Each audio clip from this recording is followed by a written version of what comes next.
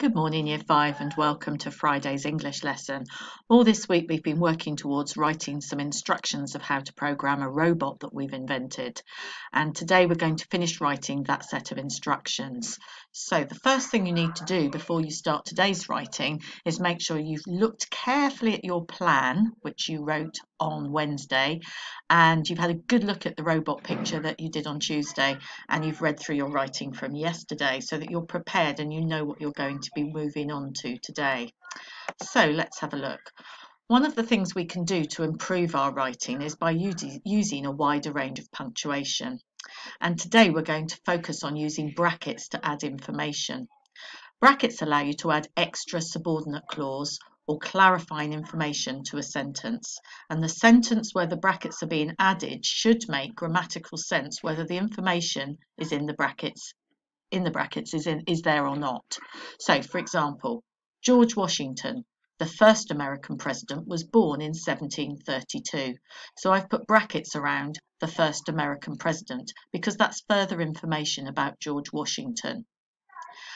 Next one, I went to the cinema to meet James, my eldest brother. So this time I've used brackets around my eldest brother. That's extra information about James. And so I've put it in brackets.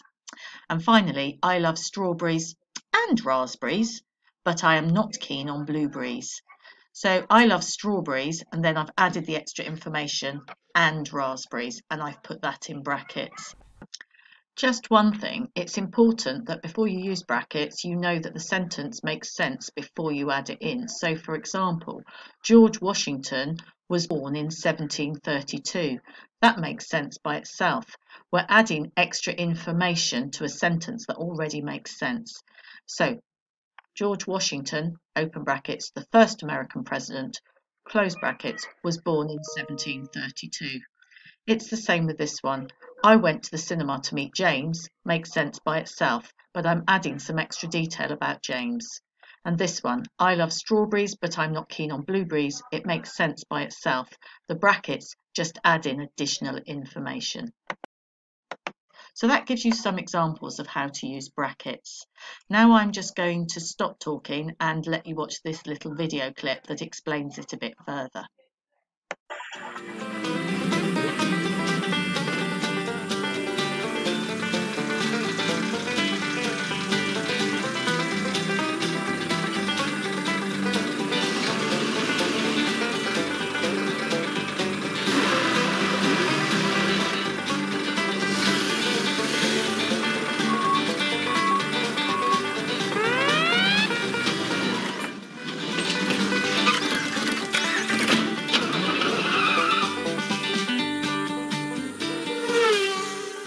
The race started when the lights went green.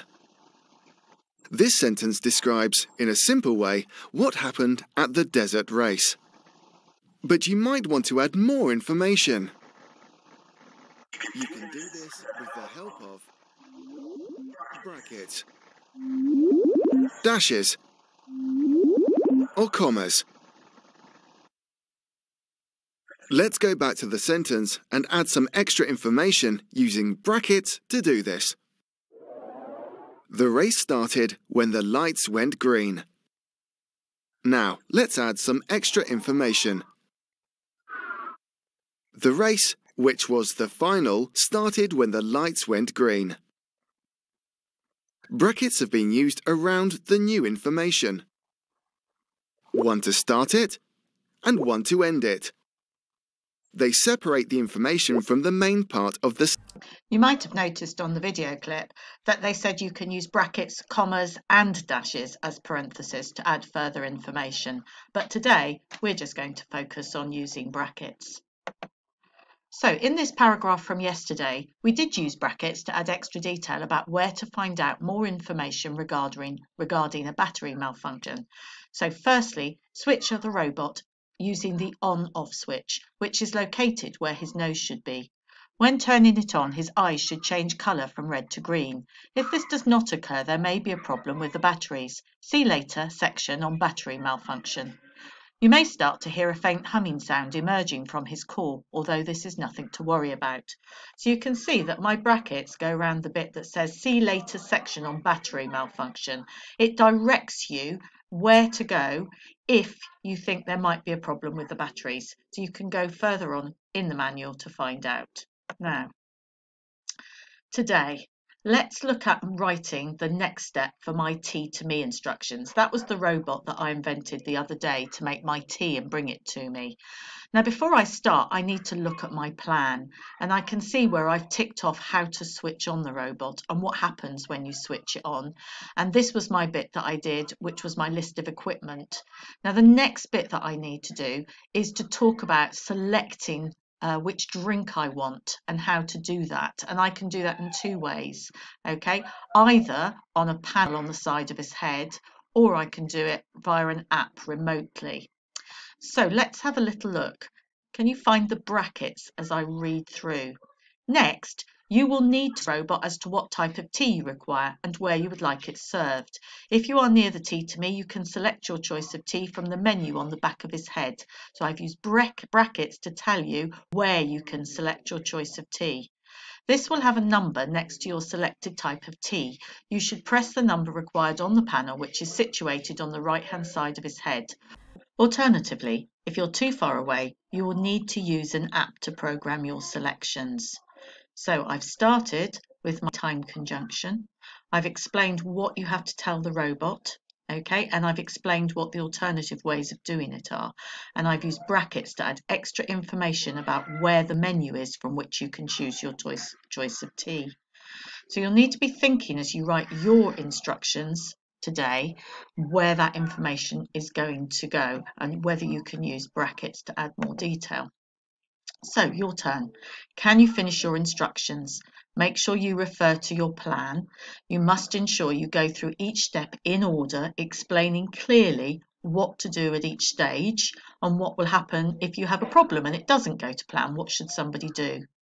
And keep checking all the time whether you're doing all the things that are in our checklist. Okay, we can tick off some of them. You've already done the list of what's needed yesterday, and you did your brief introductory line. And today you started your list of steps yesterday, and today you're carrying on. You must do them in chronological order, in time order. And to help you do that, you can use your time conjunctions.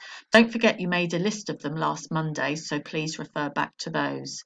It needs to be in present tense. You need to use imperative verbs. So again, go back to your list that you created on Monday, and technical vocabulary, which we used on Tuesday. All right, adverbs, which we've been using all the way through, things like carefully, slowly, gently, and of course, above all today, remember to use brackets to add additional information. And we'll worry about this bit on the next page. So we're going to stop the video. You're going to get writing, and then when you've done that, you can turn over to the next page and I'll talk to you about writing your concluding line to finish them off. So pause the video, get writing. Okay, welcome back. Hopefully your instructions are complete now and we're going to wrap up our writing. Shouldn't take long, just a sentence. So for example, now you have your brand new tea to me up and running. Sit back and relax while enjoying a delicious hot cup of tea. So it sums up, okay, that you've got a new machine, you're learning how to use it. Once you've got it going, you can enjoy a delicious hot cup of tea. Perfect for me. So finish your conclusions, and then when you've done that, finally check your instructions against the checklist and ensure your instructions really tell us step by step how to work your robot. We look forward to seeing them. I know Mrs. Roberts and Miss Bridges and Miss Dawes and Mrs. Morgan and myself are very excited to be reading your robot instructions. Take care, happy writing, and I'll speak to you later. Bye.